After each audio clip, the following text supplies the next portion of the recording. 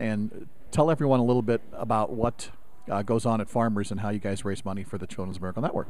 Basically, what we do is we get the little paper balloons and sell them. All the frontline staff sell them to customers as they come in. We also have a little friendly competition between our branches to see who sells the most, and then they get a dinner or lunch from Farmers State Bank. Nice.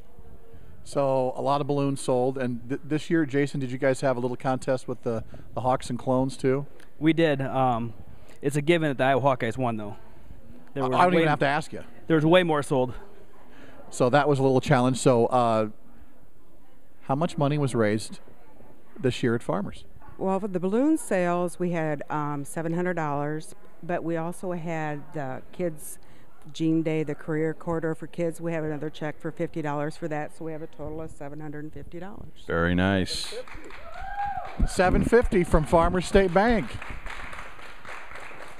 And in the ironic world we live in, it's matched by another financial institution.